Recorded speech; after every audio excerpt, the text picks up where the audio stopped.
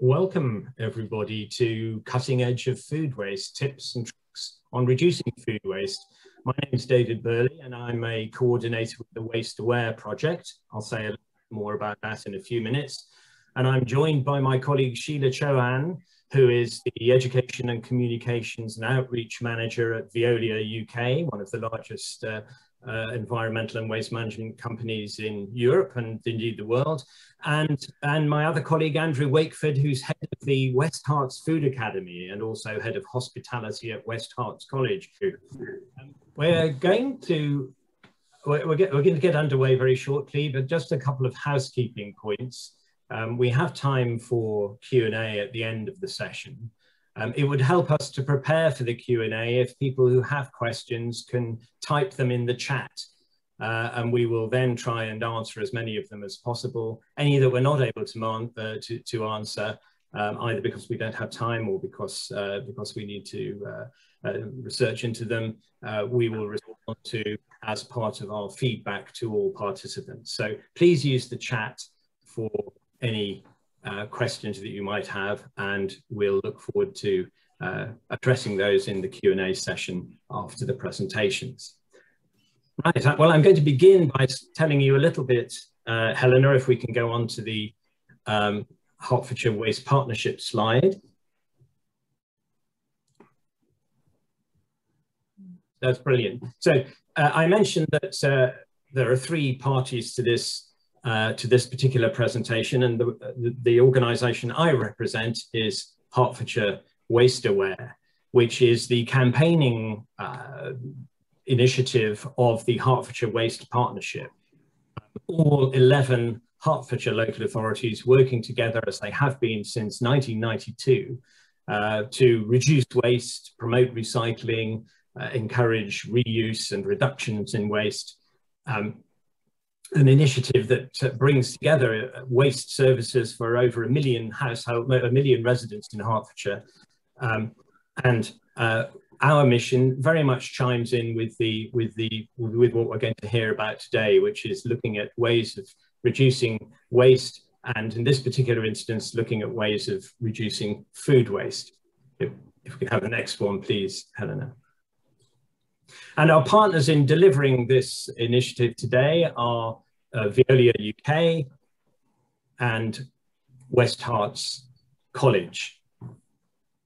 As I mentioned, Veolia are a world leader in environmental solutions. They work with local municipalities, local councils, they work with wastewater companies, they work with commercial organizations to promote essentially the circular economy, finding new uses for waste materials, helping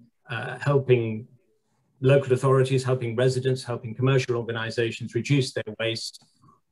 And Sheila has very considerable expertise in this field.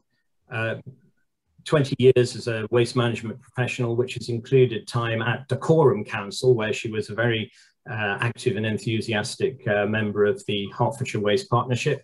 She's also worked in London local authorities before joining Veolia, where her responsibilities include working with local residents, businesses and schools to ensure that as much waste as possible is recycled and that we focus on reducing waste.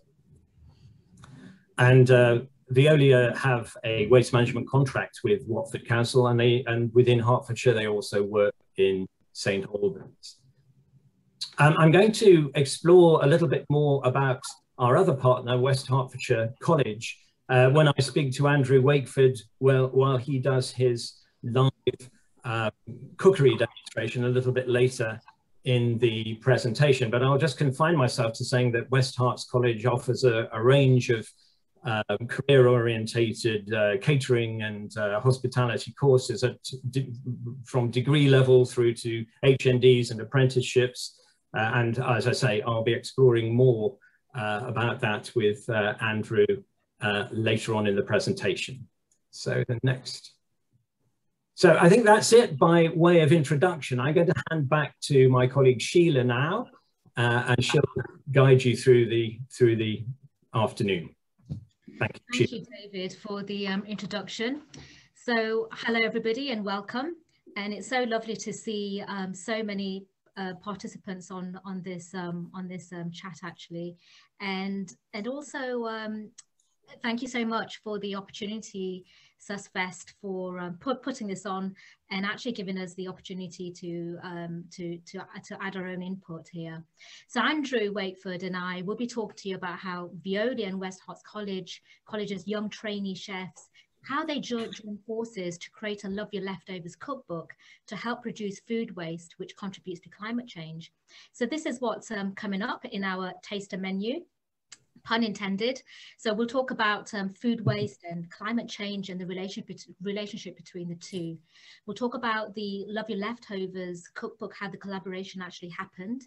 There'll be some wonderful live recipe demonstrations which are coming straight out of the actual cookbook itself. So Andrew is actually in the kitchen right now cooking this up. And also there'll be a student-led recipe demonstration as well, which has been pre-recorded.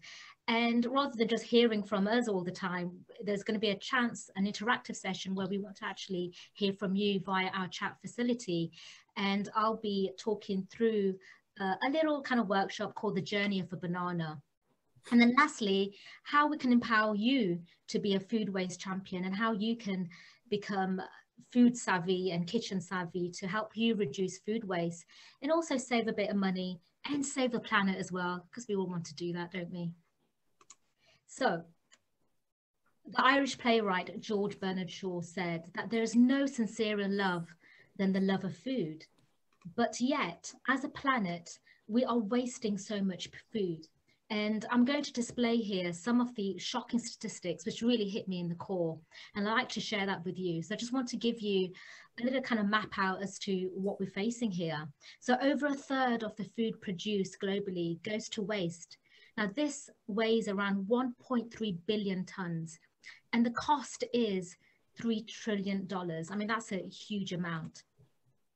Also in the UK, the average family throws away 22% of their average weekly shop, which is worth about £730 per year.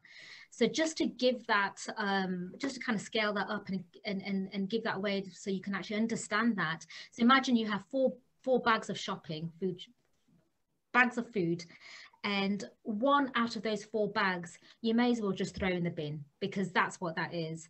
22% of the weekly shop will just go into the bin. Also, all of the world's nearly 1 billion hungry people could be fed on less than a quarter of the food that is wasted in the US, UK, and Europe. So really we have an ethical issue here as well, that it's wrong to be wasting this food when you've got so many hungry people out there. Now, if food waste was a country, it would be the third largest emitter of greenhouse gases after China and the USA. When I was putting together these statistics, that one really hit me hard. It was just quite mind-blowing to read that. And also an area larger than China is used to grow food that is never eaten. And lastly, reducing food waste is actually the #1 solution to the climate crisis, coming above even electric cars, solar panels, and plant-based diets. So, you know, I'm hoping that these statistics here will now give you an overview as to what the issue is. And, you know, when I speak about climate change, and people always say, like, you know, how can one person make a difference? Well, we can all take climate action, and this is something that we can do in our homes by actually avoiding food wastage. In that way, we can avoid contributing to climate change.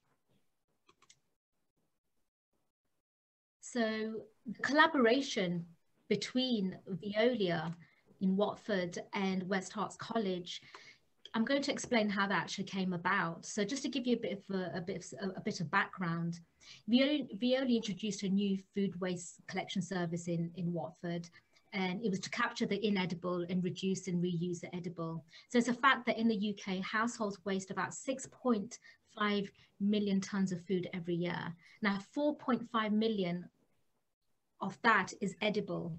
So this works out to be about 8 meals per household each week.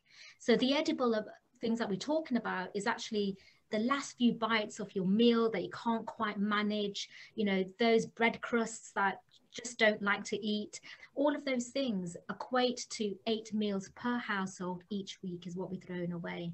And that's actually responsible for 14 million tons of carbon dioxide alone. And that greenhouse gas is equivalent to flying from London to Perth more than 4.5 million times. So Veolia had the idea to work with young chefs to deliver the message and be a force for change, for them to be a force for change in their lives, in their chosen career as chefs, and also to their local communities. So this cookbook is not just a cookbook. It's not an ordering cookbook. It's a plant-based Love Your Leftovers cookbook. If you can move over to the next slide, Helena, thank you. It's a plant-based Love Your Leftovers cookbook to address the growing global problem of food waste and its contribution to climate change. It's packed with ideas on how to waste less food, to save money and cook the most tantalizing dishes that will give your bendy carrots a new lease of life. And it also explains about the impact of food waste on the environment related to climate change and the benefits of not wasting food and buying local, organic and in season.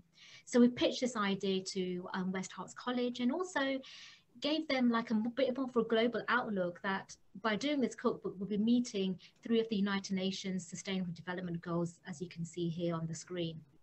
So Veolia delivered 2 workshops on food waste and climate change, and this was me last year talking to the I think it was level 1 and 2 chefs, so they're 18 to 19-year-olds, and you know, we explained about this kind of relationship between food waste and climate change, and these 18 to 19-year-olds have chosen a career as chefs, and Veolia wanted to empower them to think about how they can be the ones that can bring on the change. So with the information that Veolia provided, Andrew worked with 12 of his student chefs to create recipes from the most thrown away foods. So just to give you an idea of what the most thrown away foods are, it is creating recipes from the most wasted food. So if we can just have the next slide, please. So just this gives you a snapshot of the most wasted foods. So we can see here that every day in the UK, we throw away 20 million whole slices of bread, 2.7 million carrots, bananas are getting wasted left, right and center because they might have a little bit of black mark on it, but inside it could be just lush. You can just see here, and you know, I want you to reflect on a moment or two. Are these any food types that you've actually thrown away? You know, are these vegetables that you may have thrown away? I've put the word tricky there for rice because sometimes people cook too much rice and they don't want to eat it again because of various reasons. But as long as it's best to keep rice in the fridge for at least 1 day. But when you do actually reheat it, it does need to be reheated thoroughly, and then it is actually can be edible as well. So Veolia, once the cookbook was actually finalized, the book was sponsored by Veolia's Recycling Fund for Communities. And this fund supports grassroots projects that protect the environment and encourage people to do the right thing with their waste. So in Watford, we help students and the local community to reduce their food waste. And really, it was really impressive to see that these young chefs were writing up this cookbook, creating these recipes from the most thrown away foods during a lockdown last year. It was really impressive to work with them, and really proud of Andrew with the work that he's done with the chefs. So since we actually funded this cookbook, we've actually revamped our funding. It's now called the Veolia Sustainability Fund, and we offer cash sponsorship, in-kind resources, staff and volunteers. And the project, and you can actually apply for these your projects. If you can show evidence that enhances biodiversity in your local community and promotes sustainable waste behaviours of reduce, reuse, recycle, and it protects sustainable resources and the environment, then we want to hear from you. We have over 60,000 worth of funding available, and it's actually going to be launched from the 5th of June, which is World Environment Day. So if you are part of a community group, or if you're a school or an individual which has ideas, we would love to hear from you. And now we're going to move over to the kitchen because we have Andrew Wakeford there, our head of Food Academy, and he's going to be doing a live demonstration from our actual cookbook, and he's going to be cooking up mushroom stroganoff. So over to Andrew. Hi, good afternoon, everyone. So today I am going to be producing a mushroom stroganoff. We're going to serve that with some braised rice. So my first job would be to take some shallots, which I peeled, and I will finely chop these, winding my fingers. I'm going to use 2 of them, 2 halves. Andy, Dave here. While you're doing your wonderful shallot chopping, let me distract you by asking you first of all to tell us a little bit more about the West Herts Food Academy. How did it come about? Where is it? Okay, we're based in Watford, in the lovely new campus at the top of town. We've been here for 10 years, but previously we were in Herts College, which is a little bit further down Langley Road. We offer school leavers the opportunity to learn professional chef skills in large amounts. So we have about up to 100 every year. And they do a three-tiered course. So they do a level 1, a level 2, and a level 3. We also offer... Just to interrupt you, Andy, you're on the mushrooms now, yeah? I'm just slicing some mushrooms, yeah. Yeah, great. Can you see them? Yeah, good. Yeah, sorry.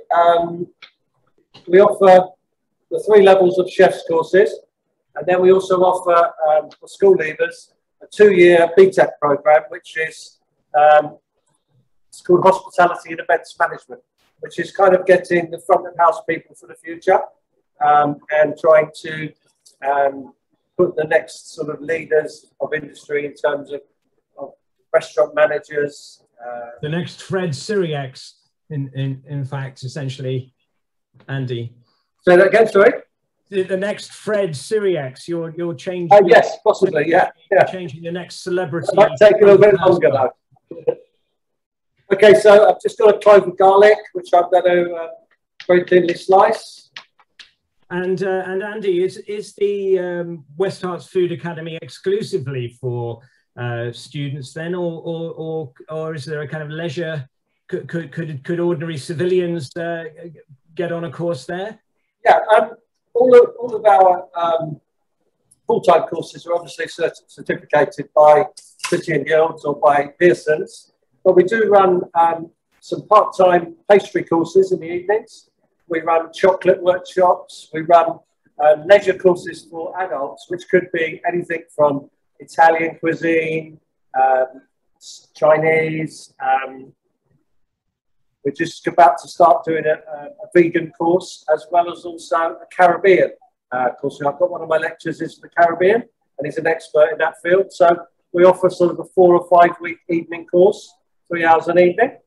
Fantastic. Andy, can you just move? Yeah, brilliant. One of our viewers was struggling to see the chopping board because of the strategically positioned chopped mushrooms, but you've just moved them. Just moved them, yes, sorry.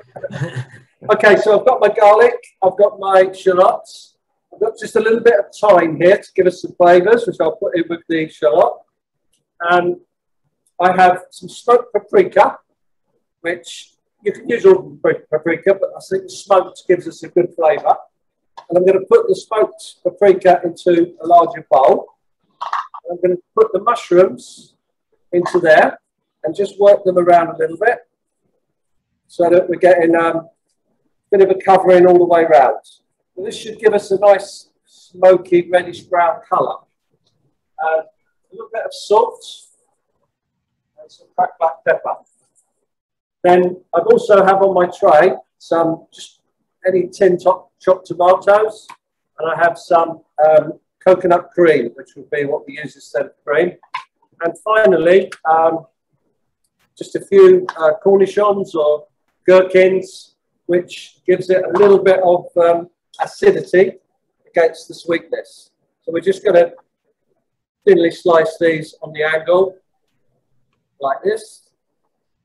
And Andy, Helena's just put on the chat how to get access to some of the part-time courses you were mentioning. But if people don't have the time to commit to a course, you've got a training restaurant there as well, haven't you? Is that open now? Is it reopened?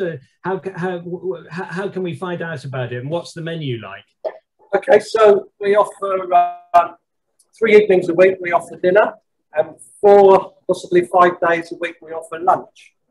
Lunch would cost somewhere around £6 to £8 for 2 to 3 courses, and dinner starts from £12 to £15. But we do a lot of special events as well. So, for instance, in the last 4 weeks of the term, which is 2 just gone and 2 coming, we've done an event every night, and quite a few of them for charities, including one where we did the menu from the book, which all the proceeds raised go to the Random Cafe.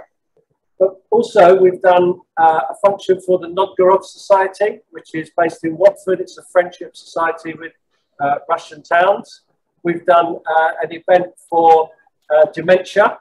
We have our own dementia dining area here where once a month we will have dementia sufferers from the local community coming in, and we give them a full lunch and some music and a little bit of activity. And also we've done an Italian, we've done a Spanish, and we've got a Caribbean coming up, which is going to be supporting sickle cell. And the last day, I think you're going to find your bookings are going through the roof here. Helena's just put the details on the chat. But another person was asking Andy about the knives you're using. Are these sort of very sophisticated sabatiers?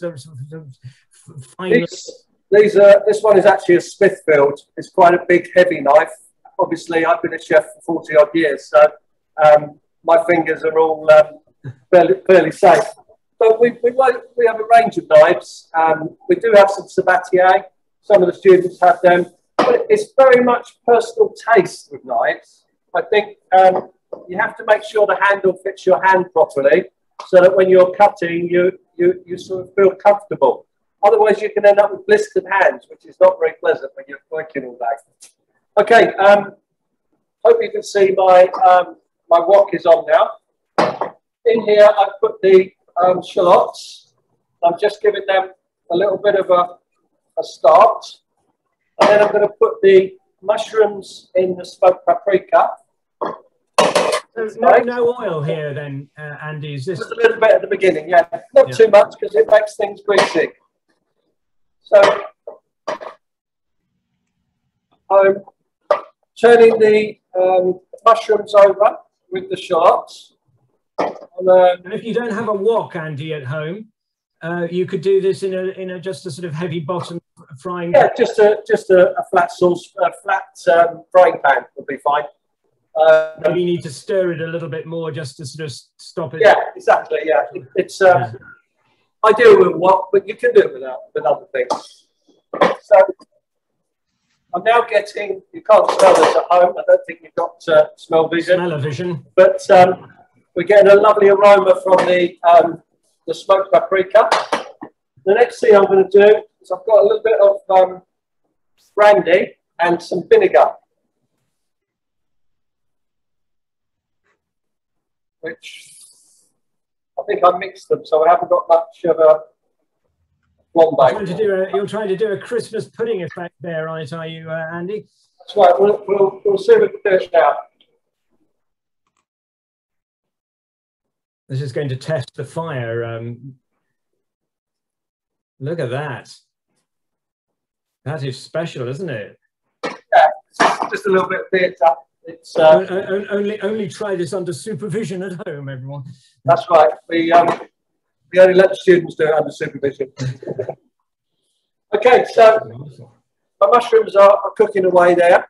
We've got quite a bit of juice in there from the brandy. So I'm going to let that reduce down a little bit further.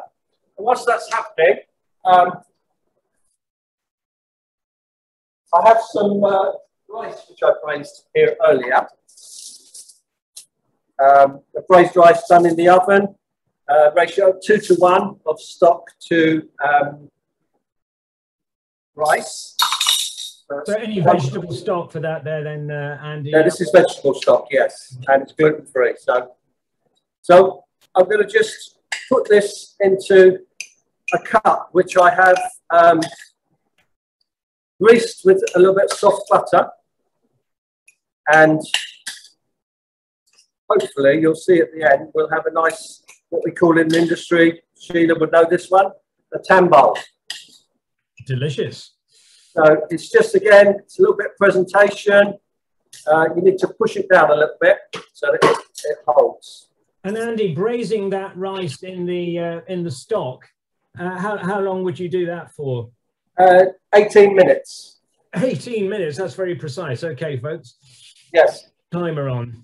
So I put a little bit of tomato flavouring in here. And the next thing I'm going to do is I'm going to put a couple spoonfuls of coconut milk. Oh, coconut what cream. an ingredient. Oh, delicious. Yeah, oh, my mouth's watering. And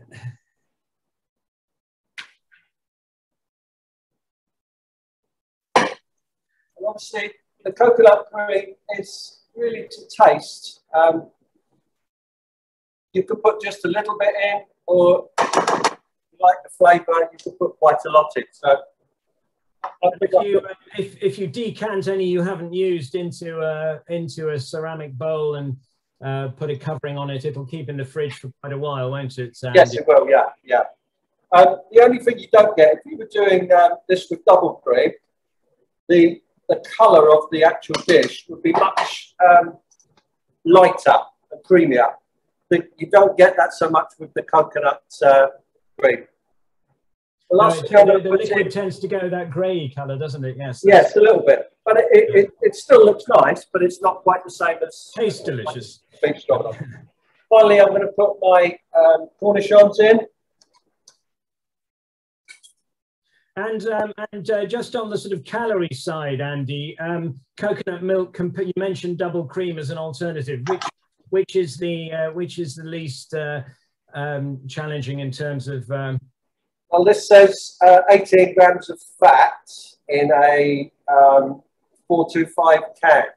Right. So just basically check on your containers, or yeah, if you're would concerned be about slightly more healthier than cream, but I wouldn't think a lot. What you could use is some creme fraiche, but just be careful that you don't boil it again afterwards because it can split. Yeah. Excuse me. So I'm just going to have a taste. Oh, I wish we could taste it with you. Roll on taste-o-vision, I think. Yeah, that's almost perfect. So next thing I'm going to do is show you how to plate up.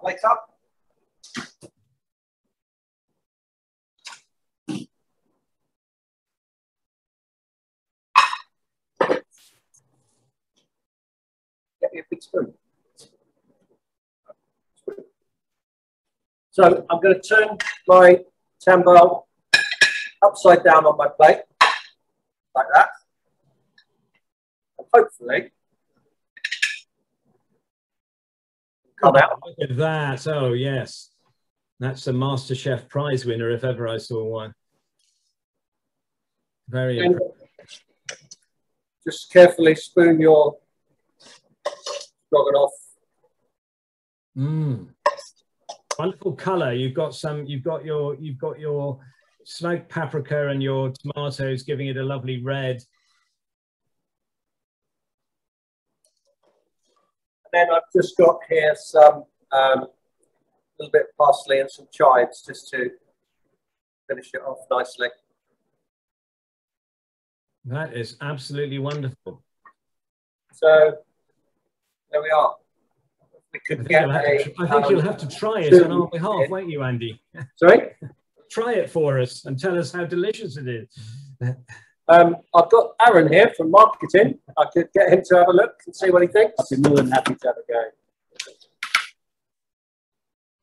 There you go, Aaron. Yum. See that there? Looks lovely. Oh, look at that. Yes, it looks absolutely wonderful. It's a real presentation dish. Yes, great. Well, Andy, thank you so much for that. That was wonderful. Right. Yeah, no, that was good. Hopefully you could all see everything that's going on. It's always a bit tricky when you're doing things live. Certainly is, but I think you handled it with aplomb. You weren't put off by any of the questions. It's wonderful, and I see that you've got some of the cookbooks all alongside, and Helena has yes. Put up chat. These are the cookbooks. Get hold of them. And this is one of the recipes in it. And the stroganoff is somewhere. I know it's here. Among the many delicious recipes in the cookbook, you will find the stroganoff. So that's a really good reason to buy it. Yeah, I think there's some really good recipes. A lot of the ideas, well, pretty much all of the ideas came from the students, and they also created most of them. And do you know how many of the cookbooks have been sold, Andy? I think we've sold about 65 so far. And just the proceeds are going to 4 of our charities. So to Dementia Dining, to Reveley Lodge, which is in Bushing, to the Polio Foundation, which used to be based in Watford. They just moved out a little bit further. And finally, MedCap. And they will all get, sorry? I was going to say, isn't it the case that the cookbook's in line for a major prize? It is actually, yeah. We've been nominated. I had an interesting email from a chap called Edward Cointreau, who is actually from the Cointreau organisation, and he runs a World Gourmet Cookbook Awards system, and the show is actually happening in June in Paris. And we will be on show there. Should we be successful, there will be an award ceremony in Paris in November. How wonderful! So we're keeping fingers crossed for that. Yes, how wonderful! We'll hopefully hear how we get on. That will be great. Okay, well, I think that's probably bringing the demonstration to a close. I think I can hand back to Sheila now. I think, unless there's anything else you'd like to add, Andy. No, that's good. Thank you, David. Thanks for watching, everyone. Great. Wonderful. Thank you. Back to you, Sheila. Thank you, Andy and David. I know what I'm going to be doing after this session. I'm going to be running into the kitchen and make myself a mushroom stroganoff. I was actually at Herts College's charity evenings last week. So they were raising money for Random Cafe. And I would wholly recommend for you guys to actually get yourself over there one evening and check out the food. It's absolutely wonderful. These young chefs are there in the kitchen actually making recipes from the actual cookbook itself, and it's just a fantastic atmosphere. So please do support Herts College on their endeavours. So now, this part of the segment, what I'd like to do now is actually to hear from you.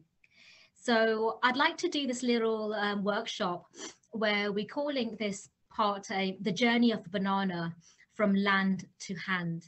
And I want you to think about the resources that it actually takes for a banana to travel from the land that it's grown in, for it to then reach your hand in this country. So when a banana is thrown away unnecessarily, what resources are we throwing away too? So I want you to spend a few minutes now to have your input here in using the chat facility, and we've got David or even Helena to actually view the conversation that's happening.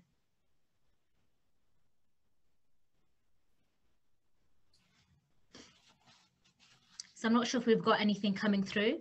So just to repeat that, it's a journey from a banana. It's a journey of a banana from the land that is grown. When it reaches your hand, what kind of resources are actually being, so, okay, we've got Helena kicking it off with, Ian, that's it, the people, transportation, Gail, thank you for that. Susan has mentioned about shipping containers. They're coming through thick and fast now. If there's any more. Labour, Catherine, thank you. Is there anything else that you can see there, David? Somebody's asking about banana skins in home composting, whether they can turn a little bit archaeological, can't they, and remain quite a long time. But I don't know whether anybody saw Prue Leith's Channel 4 programme about avoiding food waste, which is on Tuesday evenings. It's about halfway through its run. But on the first show, which was a week and a half ago, there was a recipe for smoothies using bananas, including the skins, and peanut butter. And I have a daily fruit smoothie, and I've had the banana skin and peanut butter smoothie, and it's absolutely delicious. I had it several days ago and I'm still alive, so so I can confirm it tastes fantastic. It's a great, so if you're really concerned about using banana skins, check out on All 4 Prue Leith's current food leftover program. It's a good program anyway, but particularly on bananas. Thank you, David. So I'm just going to read out a couple of comments in the chat facility. So we've got, yeah, we had, I'm just going to scroll up. So we have Helena kicking off with water and soil, which is right. Ian Porter has mentioned people. Obviously, to grow anything, we need people. Gail has mentioned transportation. Definitely, there's, as you can see on the road nowadays, there's a lot of lorries anyway, you know, transporting food items and anything really from one area to another, from a port to the actual distribution site. And then we have Ian Port mentioned again, paying people properly, plastic for the bags. Catherine's mentioned storage as well. That requires a lot of energy to actually freeze anything. And then also, somebody mentioned actually, Catherine, my compost worms love banana skins. There we go, they've got quite an appetite. And so then we have Susan mentioned something about I make overnight oats with bananas. This is great. Maybe I can add the skin. Try it out and do let us know how that goes. And yeah, Helena's mentioned pesticides and fertilizers, definitely. Gail said that she's once saw a huge mountain of bananas being thrown away at the food waste site. It was shocking. So really this exercise is to get you to start thinking about when you buy something from the shop, it doesn't matter how much it is. Sometimes the value of it you might think that if the value of it is low, you might think it's quite easy just to throw it away because it doesn't quite look right, or it's not of the same, the quality is not quite there. But I really want you to think about the kind of types of resources that it takes. So all of the food and drink that we purchase has actually been grown by using resources such as land, water, labor, energy, manufacturing, packaging, transportation, and these things turns it into the products for human consumption. So when uneaten food is wasted, it's also a waste of resources. So let's just go through this. So can I have the next slide, please, Helena? So firstly, we need the land. For any types of fruit or vegetables, we need land. And sometimes that land has to be cleared and it has to be, make sure the land is fertile. So with that, we need water, whether from irrigation, spraying, pouring, or some other means.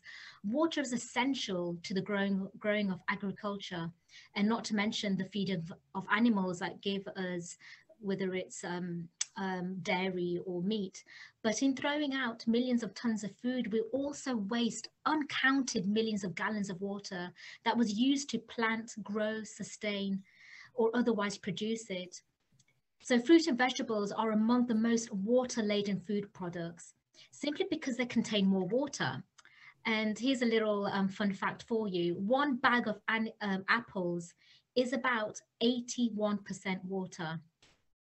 But meat products are the heaviest water users, simply because the animals drink a lot of water. And more importantly, because so much water is needed for the grain that becomes their feed. it takes about 8 to 10 times more water to produce meat than grain. Secondly, it releases methane. When food is thrown out, it can sometimes make its way to landfill, which can themselves be a problem for the environment. As food begins to decompose or rot, it releases methane gas. Methane, of course, is a greenhouse gas, which we believe that it adversely affects the Earth's climate and temperature. It's very effective at trapping heat in the atmosphere, more so than carbon dioxide, about 25 times more effective. So much of the methane, as well as other adversely affected gases, have already been released in the production process. So the wasted food is now adding to it. Now let's move on to waste of resources.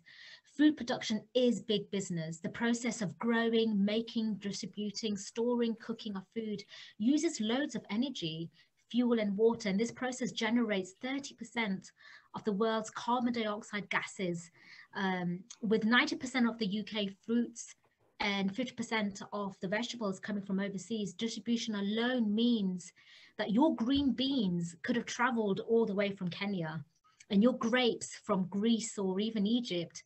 And the huge amount of resources that goes into production of all of this food amounts to the same amount of carbon dioxide as 4.6 million flights from London to Perth. And lastly, it's morally wrong. You know, we mentioned this in the slides before, that 800 million people are hungry every night. That's 1 in 9 people on the planet who are starving or malnourished. Now, each and every one of them could be sufficiently fed on less than a quarter of the food that is wasted in the USA, UK, and Europe each year. And because we have a globalized food supply system, this demand for food in the West can drive up the price of food grown for export in developing countries, as well as displacing the growth of crops to feed native populations and drive accelerated degradation of natural habitats. So that's just something for you to think about. When we throw away food, all of these resources, all of these things that you've actually mentioned in the chat facility and what I've mentioned right now, all of that goes to waste. So the best step we can make is actually to not waste this food or drink that we buy. And it's, like I said, it's better financially, environmentally, and it's better for our health as well. So next, what we'll have David just talking about what's happening locally as well, in terms of where the food waste goes locally. Yeah, thank you very much, Sheila. Yeah, the great literal food for thought there, and I think choosing the banana, you know, a really interesting case study. And of course, we could also mention in the case of bananas, you know, that some of the production practices in terms of some of the international firms involved and things like that are. And the importance of those bananas to the economies of some Caribbean countries. Any of those of us who are concerned with international development, you know, need to look at where we're actually getting our bananas from and under what sort of circumstances they're grown. But anyway, turning to what actually happens with the food waste in Hertfordshire and what we know about it. Well, first of all, as I'm sure all our audience will be well aware, most Hertfordshire councils collect food waste for recycling, either weekly collections like the illustrations on the top left, sort of where many of you will be familiar with the food waste container set out once a week for collection on by a dedicated food waste vehicle. And that material is taken to anaerobic digestion plants, where the methane is abstracted from the decaying food matter, and which in the case of the Hertfordshire anaerobic digestion plants is used to generate electricity for the grid on site. So a remarkable transformation, actually, and 2 of the plants produce substantial quantities of electricity, and the process also produces a sort of fertilizing liquor, which can be applied to farmers' fields. It can't yet, I don't believe, be adapted for home gardening use, but it's certainly used to fertilize local farmers' fields. The alternative to the weekly food waste collection is collection of food waste mixed with garden waste. Some Hertfordshire councils offer this. Where this happens, the material is taken to an in-vessel plant where it's heat treated. This is necessary because although the preponderance of material in these combined collections is garden waste, any food waste has to be treated under heat conditions to destroy harmful pathogens that cause foot and mouth and other serious diseases in the food chain. And so if your food waste is collected mixed with your garden waste, it will go to a plant like the one on the lower right in the illustration, an in-vessel composting plant. Next slide, please. And we were hearing about the food miles in the journey of the banana or the runner bean, but in the case of Hertfordshire's organic material, it's food waste and it's mixed food and garden waste. It's treated almost entirely in county. We have 2 plants in the St Albans area which handle respectively food waste exclusively in an anaerobic digestion facility and food waste mixed with garden waste in an in-vessel composting plant. And then we also have facilities in the north of the county, an in-vessel composting facility at Rushden near Buntingford. And then in Hoddesdon, there is another anaerobic digestion plant. Indeed, the only organic material collected in Hertfordshire which goes out of the county is a relatively small amount of garden waste which goes to Suffolk or to a plant literally just on the border in Enfield. Some of the garden waste collected at the recycling centres goes there, but the rest of it and all the food waste is processed in county. Next slide, please.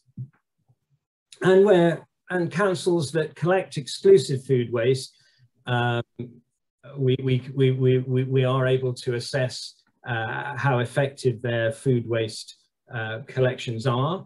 And you can see that considering that food waste collections were only established 4 or 5 years ago, they're doing reasonably well. All of them are collecting approaching half or slightly more than half.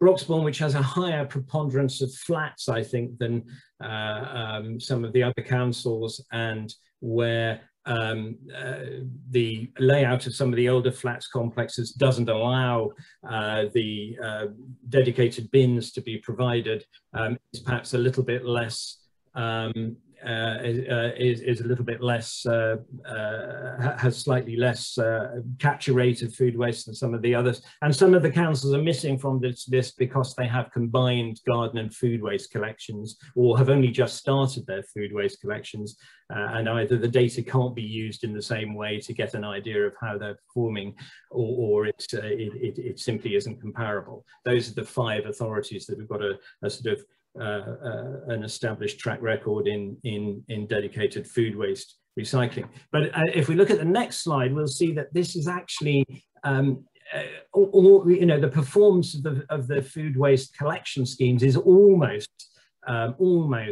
an irrelevance because of the much more serious problem of what's actually in the waste bin. And in Hertfordshire, we've recently conducted what we call waste composition analysis, which is the sampling of representative numbers of bins and other waste containers to assess exactly what's in them. And this exercise in Hertfordshire, undertaken last autumn, has demonstrated that neither of the weight of the typical waste bin is made up of avoidable food waste. This is not scraps, not bones, not stalks, not skins. this is material, this is food, perfectly edible food, which has simply been thrown away. Much of it fruit and veg, much of it bananas, but it also includes large quantities of bread. We saw some of the items in Sheila's presentation that are typically found in this, but the shocking extent of it is perhaps only brought home when one actually delves into the bins. And as I say, in Hertfordshire, we have this challenging finding that a quarter of the entire bin is made up of avoidable food waste. And you can see that the unavoidable food waste and the garden waste very small proportionately in the overall contents of the typical bin, but avoidable food waste, the major single item. And something that, if we look at the next slide, we can see that Hertfordshire is well aware that it needs to do something about. And this sort of exercise, where we encourage people to look at how they manage their food, how they manage the way they purchase it, how they use their leftovers, use store cupboard ingredients, as Andy was doing. This is so important because, as Sheila was saying, you know, there's an environmental issue. There's almost a moral issue here. You know, we are buying material and simply throwing it away. And the best way to drive those food recycling percentages up even more, because they are a function of the amount in the bin as against the amount that is abstracted for recycling, the way to drive those recycling percentages up is to reduce the amount of avoidable food waste which is in the residual bin.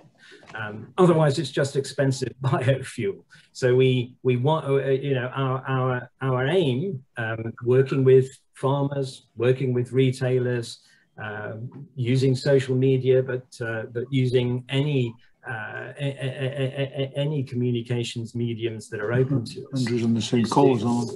Is to get as wide Andrew's on the same call as I want. A message as possible. I'm getting a bit of crosstalk here. Getting is if we can you know, really focus on trying to drive avoidable food waste out of the system, and that's we're trying to develop some campaigns within the WasteAware partnership that the different authorities can share. So thank you very much. I'll hand back to Sheila.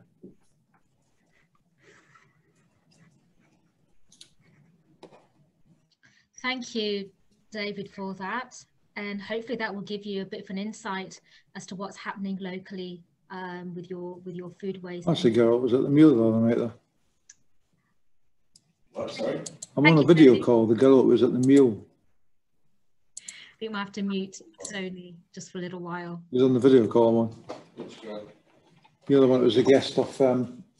Okay, I'm going to carry on. And forgive me, Tony, but I'm going to be talking over you.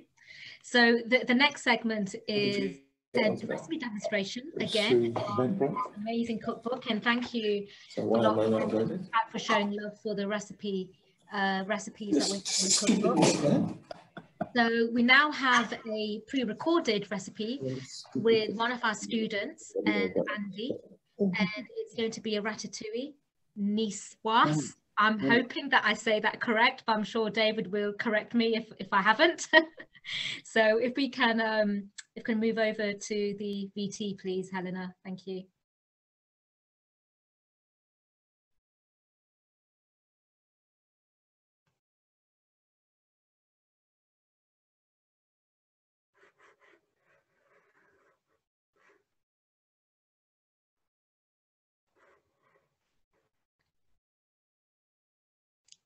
We can't hear the sound.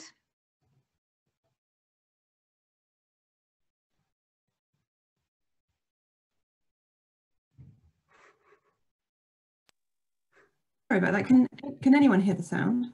No, we can't. But if you want to just check to see if the volume is up. Yeah, it is. Okay, bear with me. Okay, so welcome to Herts College in Watford, and today we're going to demonstrate a couple of the dishes from our Love Your Leftovers cookbook. Today I'm one of my second year chefs. This is Sidon. Hi Sidon. He's going to be making a ratatouille, and we're going to do it with a garnish of some black olives. So we call it ratatouille niçoise. So firstly, Sidon has chopped up half an onion, and we've got a little bit of olive oil in a hot pan, and he's going to be turning that over to try to start the cooking process and to get some colour on the vegetables. So next, he's got an aubergine, and we're going to do some diced aubergine, and that needs to go in second because that takes a reasonable long time to cook.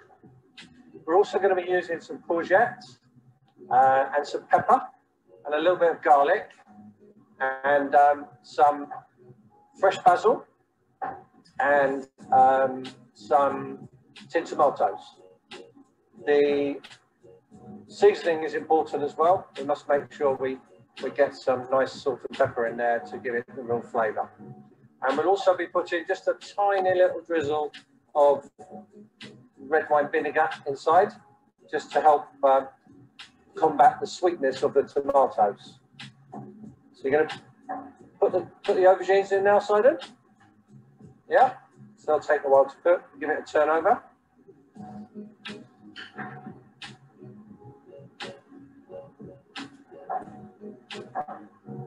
So all we're doing is just roughly dicing these, and we don't want them to be spongy and soft, so that's why we put it into hot oil so that the outside of the vegetable seals, especially with the aubergines. That's important.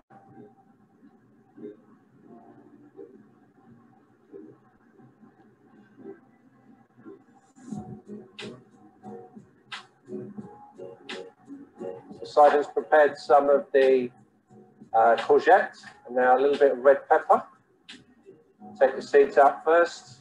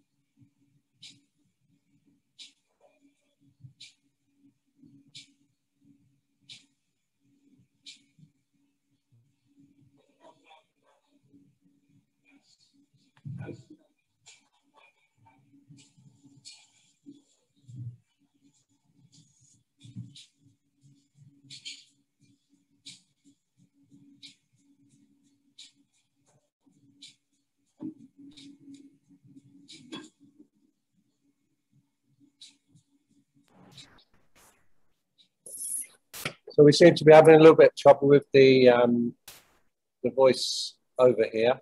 So I'll just talk you through a little bit of this. Siden's just done the aubergines and the courgettes, put those into the hot pan with the onions, and he's got some chopped herbs there. I think it's parsley. He's going to pop some of that in, and then finish finally with the peppers, because the peppers we need to be quite al dente. And he is putting all that into his pan, and we seem to have cut to the final dish there. I don't know what happened there, but he's stirring it all around, making sure it's all cooked. I'm just going to add some tomatoes, a little bit more olive oil. It's getting a bit dry. The great thing about this ratatouille dish is if you didn't have an aubergine, but you had a bit of butternut squash, you could use that instead. If you didn't have a pepper, you could use just a little bit more courgette, or maybe put some spinach inside. And the other good thing about it is it's a dish that you could make 10 portions for a family of 4, and it could go into lunch boxes the next day. It could be regenerated the following day for dinner, or even could be blitzed up to make a soup or a sauce out of. So it's a great way of using bits and pieces. It doesn't have to be specific with these vegetables. It can be quite adaptable. And as long as it's seasoned nicely, I think most people would find it pleasant to eat. The finishing of the black olives, it's just the style, the thing they do in Nice. They just put some black olives in. You don't have to do that. That's just a Nice way of doing it. Sorry the pun there, but so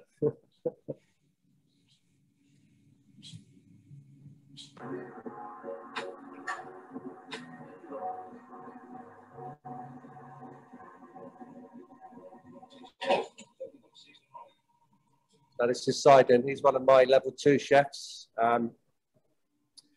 He's actually very good with his knife skills, and he's a very willing learner. He's only been in England a couple of years, but he's going to go places. He's very capable, and he came in today on his holidays to help us. We did some more recording this morning for another event.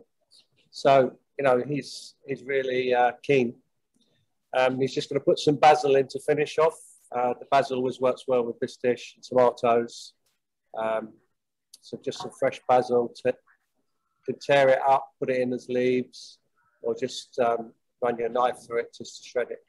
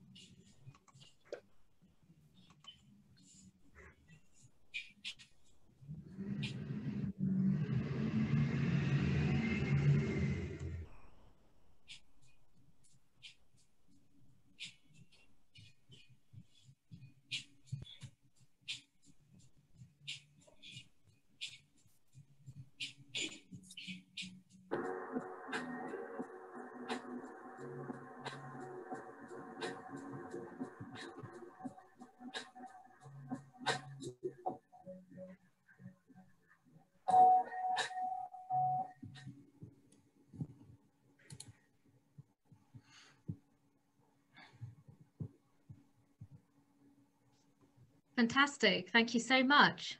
So we'll go back to the presentation now. Thank you for that voiceover, Andy. I actually met Sidon again last week when I went over to the charity evening hosted by Herts College to raise money for the cookbook. And it was just brilliant seeing Sidon, you know, in the kitchen, in his chef attire. And I agree with Andy, him and all of the students are really certainly going to places, definitely. And this is something that they've created as well. You know, this is probably the first recipe that they've created in terms of for it to be published in a cookbook. So I'm really excited for their future as well. So now I'm going to show you ways in how you can actually be kitchen savvy and waste less food and potentially save money too. So give me a high five if you're in the club for doing that. Okay, I can't see you, but I imagine that you're actually doing it. Thank you, thank you. Don't keep me hanging. So I'm gonna give you some tips of how you can actually be a food waste champion. And there's just 5 steps of how you can save £730 a year, which is an average British family. And with that money, you can actually, that money can go towards a super fun holiday or 25 family trips to the cinema. Obviously all COVID dependent really in terms of how the pandemic is panning out, but nevertheless there's a lot of fun that can be had with £730. So let's move on to the next slide. So a meal planner. Tip number 1 is to plan your meals. Check what's in your cupboard, fridge and freezer before going shopping. You can even take photographs of your fridge and cupboards to stop you from spending your money on food items that you don't actually need. So knowing what you're going to buy before you go shopping is really important, and also planning your meals in advance, which will then allow you to shop for meals rather than just individual ingredients which may not end up being used. And you probably remember from yesteryears, a lot of supermarkets had the bog off, you know, buy one get one free.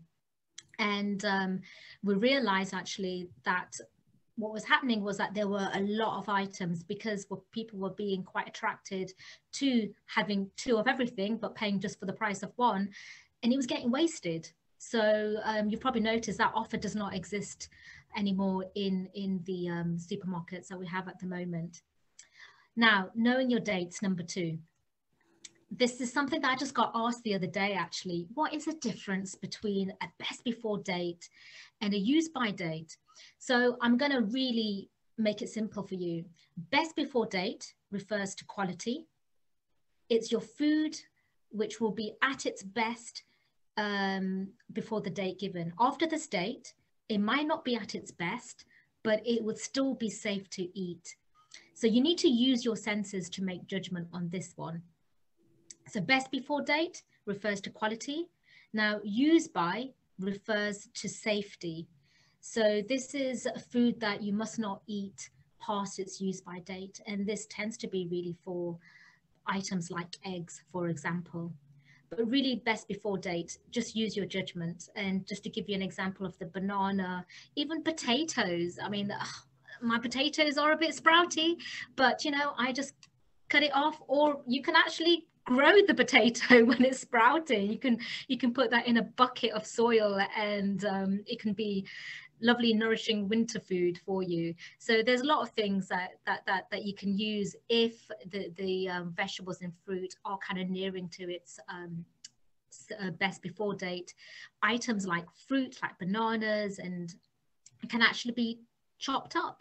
So you can be chopped up and put into the freezer, and then you can dig them out again when you want to make a smoothie. There's a lot of things like that can be done, but to know your dates. So again, best before dates. Best before refers to quality, and use by refers to safety. Thirdly, be savvy with your storage. What does this mean? This basically means to seal your food properly that you're planning to eat. So items such as biscuits and cereals, once opened, can last longer if they're stored using food clips, or even placing them in an airtight container. Because if you don't, especially biscuits, they will end up being a bit bendy and the taste isn't going to be quite there. So we can increase the longevity by using bags which seals, or just using containers. Freezing food that you know may not be able to eat in time, especially before the food deteriorates in quality, freeze those foods. For example, I gave the example of bananas. I'm going to give the example of cheese. Cheese is something I know once it goes around a bit white around the edges, people don't like to eat it, or there's a bit of mold there. But before it gets to that point, you can either chop that off if you got a stomach full of steel, or you can actually, before it gets to that point, grate it and freeze it. And you can whack it out from the freezer. You can put it on your cheese on toast. You put it in your pasta and your lasagna. So it's all ready to be used for when you want to make such meals. And also make sure that your fridge and freezer are actually in the right temperature. So your fridge, for example, should be kept below 5 degrees, and your freezer should be kept between -18 centigrade to 25. So by keeping your fridge and your fridge freezer in those sort of temperatures, there's going to be longevity of your food. So like I said, with your fridge, if it's below 5 degrees, you can keep your food fresh for up to 3 days, 3 extra days. So the next bit is number 4 is perfect your portions. So we can waste a lot of food, especially rice and pasta, when we do not measure the right amount out for the number of people eating. So if you don't enjoy eating your leftovers, then you have to ensure that you are cooking the right amount every day. You can use a cup to measure your portions, or even an empty yogurt or cream pot. It makes handy measuring tools for rice, porridge, pasta, etc. And lastly, love your leftovers. Now, like I said, this cookbook is packed with mouth-watering recipes to help you use all your fruits and vegetables and excess servings. Any leftover food can be used for a free lunch for the next day. And if you don't know when you're going to eat it next, just freeze it for another day. I did that just last week. I made some curry and I knew I was going to be away for the weekend. And so once it cooled down, I just put it in a container, and it's actually going to be my meal for today. So I just took it out of the freezer just yesterday, and it's happily being defrosted right now in the fridge. And I've got a free meal today, which I'm kind of excited about. So if you're unsure what to make, so for example, if you've decided to buy an item of fruit or vegetables, but you don't know how to cook it, or you've got other items but you don't know how to cook it, but there was an offer on it, and if you're stuck for ideas of what to make, you can actually check out this website. If you visit lovefoodhatewaste.com/recipes, and if you add in, for example, aubergine, it will then give you a list of all the wonderful recipes that you can make with that food item. It's absolutely brilliant. I've used it and I really do recommend it. So scribble away that website, and I'm sure it'll come to really good use. Now for some more tips, actually. So put a lid on it. You can save on cooking time and electricity by boiling water more efficiently with the lid on. This will keep the water hot without having to turn up the heat, and this can save about 3% in energy costs per saucepan. So put a lid on it. Next one is use your loaf. So if your fresh bread has gone a bit stale, don't worry. This top tip will breathe new life into your bread. All you have to do is dampen your leftover loaf with water, pop it into hot oven for a couple of minutes, and you have edible bread again. And if your fresh bread has turned a bit hard, and I've used this tip several times now, then you follow the same steps, but you wrap the bread in kitchen foil and just leave it in there for a couple of minutes, 3 minutes or so, and you can feel it when it's soft, and whack it out. The butter will melt so nicely, and you won't lose any teeth either. It'll be soft as anything, and it's a game changer for me. So the next one, we have turn over a new leaf, and I do this frequently. I love my spinach and kale. So if you love your bags of like I said, spinach, kale, or other green leafy salads, but you don't always eat every leaf on time before it starts wilting, then try out this handy hack. When you buy it, transfer the greens in a tissue-lined container, and trust me, it would last twice as long as if it was in the fridge. If you want to, sorry, it would last twice as long in the fridge. So if you want to use your green leaves as well as other veggies such as green beans, you can use the same method. The best way to do it in terms of green beans, etc., you can blanch it, where you scald the veg in boiling water for a couple of minutes before placing it into ice water, and this halts the cooking process. And once your greens are dried out, you can freeze them in individual portions. And again, that is a definite game changer. So the last one we have is, I read up on this very recently, actually. It's use up day a week. And I was speaking to one of my friends, and with her not even learning about this particular study, which Hellmann's actually put together. This is Hellmann's from mayonnaise fame. They did a study back in Canada, actually, just last year, and they found this out. They ran one of the longest and largest behavioral studies into household waste, and they discovered that adopting just one use up day a week, by making a meal using ingredients already in the fridge and kitchen, you can actually reduce the amount of food thrown away by 1/3. So we all know that no one sets out with the intention of throwing away good food in the bin. But what happens? Life just gets in the way. You have weekends which are just randomly booked, and you need to be away. So we don't intentionally want to throw away food, but it does happen. Like I said, plans change. Food that was meant to be eaten on Saturday is still there, sitting there on a Thursday. And sometimes some people don't have the skills or the confidence to turn seemingly unrelated ingredients left in their fridge into a tasty meal. So the study found that the main reasons people throw away food at home, it includes because they've forgotten it's in the fridge or freezer at the back, or in the cupboard at the back, and not knowing what to do with those leftover ingredients. So what happens is that these items are normally ignored or binned. So the study actually showed that tackling this problem doesn't require people to make big changes to long life habits in terms of how they buy or store or cook food. It can be done with small, simple steps that involve very little skill and effort. So they created this brand they developed this approach called the 3+1 approach, which gives people a simple rule of thumb, which means use a base such as bread, rice, or pasta, then add in a vegetable or fruit, and then add in a protein of choice, either tofu or eggs.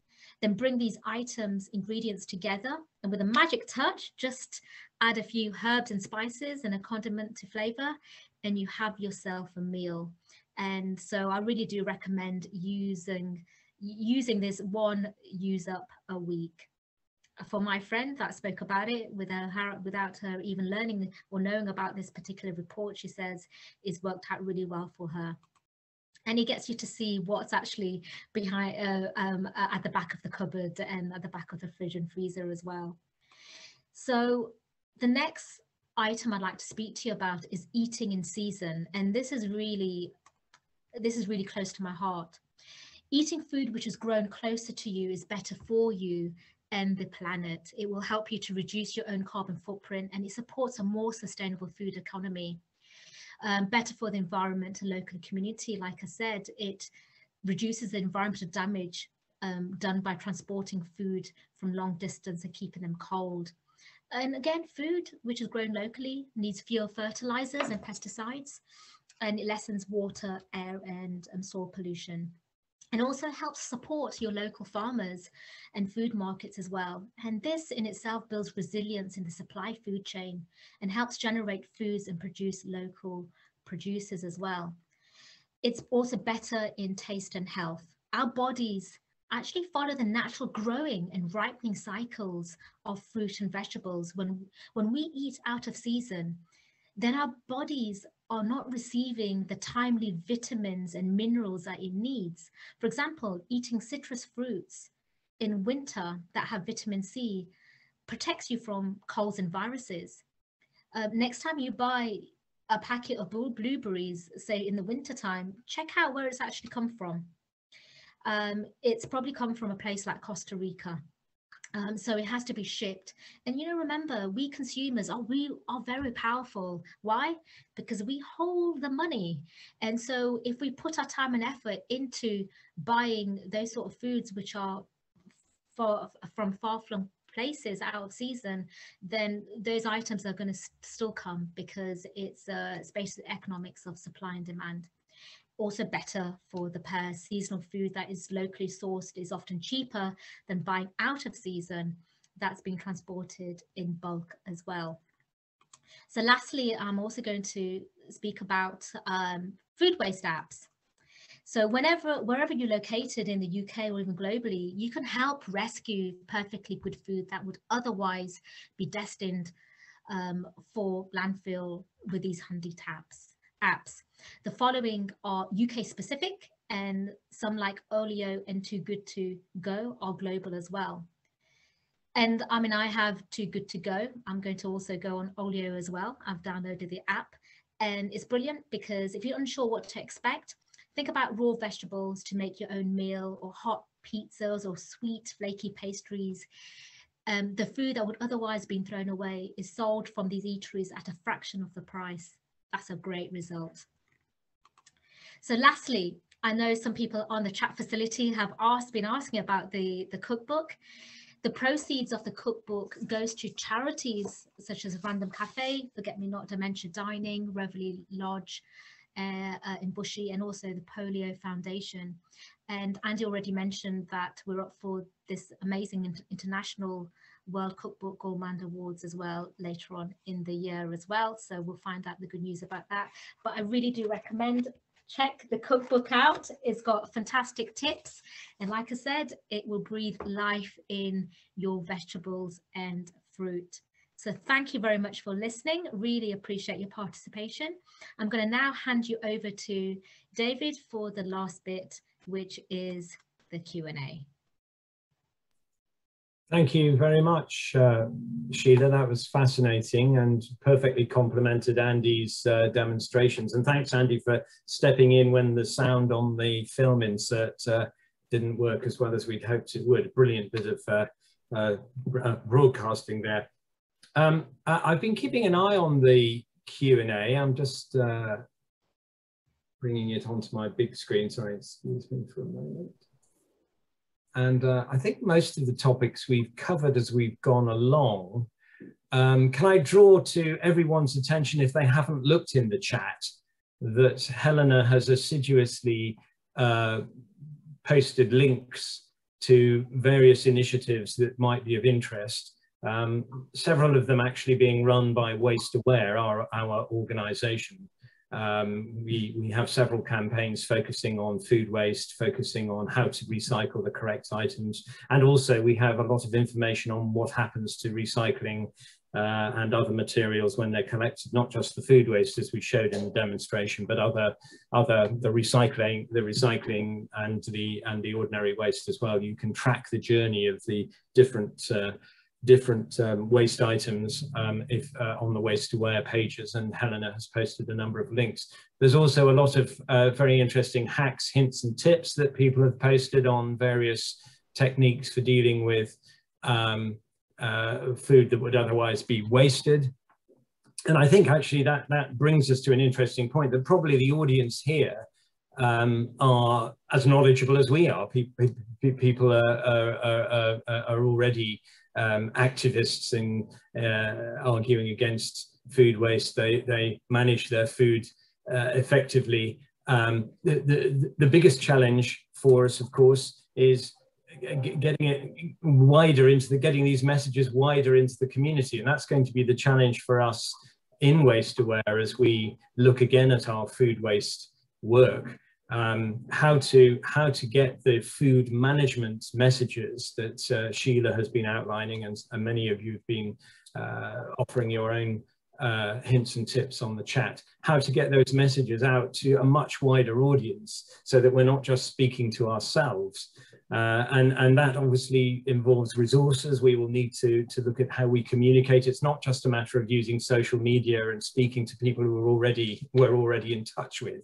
It's a matter of reaching out to people who we haven't spoken to yet. And I think everyone here can help us with that message, because if you can quietly proselytize for the sort of food waste messages that you've shared with us, with friends, neighbours, work colleagues who may not be as knowledgeable or skilled in this area as you are, that helps us do the job. But meanwhile, be assured that we are working out ways of getting these messages to a much wider audience. And it's wonderful that we have this kind of an opportunity here. So yes, but we would like your help. So please share your knowledge, with as many people as you can. Just returning to the chat, I see someone asked about how flats can be included in food waste collections. Well, many flats are, and a number of local authorities, actually including Broxbourne, do offer food waste collections at flats using larger wheeled bins, usually, rather than individual containers. I mean, obviously there are challenges in keeping those containers clean between usages, and so it means that responsibility must rest with residents associations or managing agents in a way that perhaps is less of a problem for individual households. And the other big challenge in terms of flats is older blocks of flats. In newer blocks of flats, planning regulations now require a full range of recycling containers to be provided in a dedicated, accessible space. But in older blocks of flats, that was not required, and with fire regulations and car parking requirements, it will be challenging to get food waste, and indeed in some cases other recycling collections, fully established in some older blocks of flats. It's something that local authorities are aware of, and the government is aware of as well, and there is a major consultative effort ongoing at the moment about how to fund and how to ensure a much wider range of recycling, including food waste, is delivered across the country. And the question of how to extend facilities to older flats blocks is part of that conversation. So it is something that slowly is happening. Are there any other? So really, if you haven't looked at the chat, please do so, because it's got fantastic hints and tips in it, and it also has all these links to various campaigns and initiatives, some by WasteAware, others by some of the other initiatives that have been mentioned.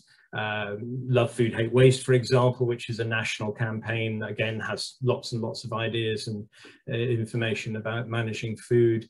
And there's also links to the Channel 4 programme, the current Prue-Leith programme, which was mentioned, and also to, somebody mentioned Hellmann's, and Hellmann's are actually the sponsors of that programme, and they're doing a campaign, I think, aimed at getting people to buy more mayo to use it to liven up their leftovers. But, full credit to them. It's an interesting initiative, and as several commentators have said, we need influencers to reach beyond those of us who are already committed to this, into the much wider public, to get that 25% of the bin that is avoidable food waste down to a much lower total. So just let me look and see if there are any other questions posted. Yes, I'm asked to highlight a SurveyMonkey. Again, it's on the chat, so please do look at the chat before we finish, and please fill out the SurveyMonkey. It's the second last posting at the moment, that will help SustFest and ourselves understand how the event has gone, and help us improve the presentation and the quantity and quality next time.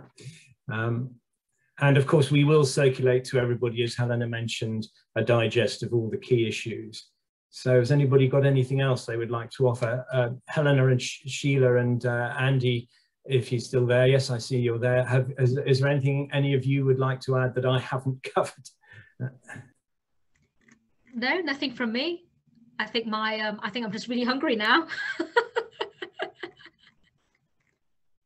Thanks, Dandy.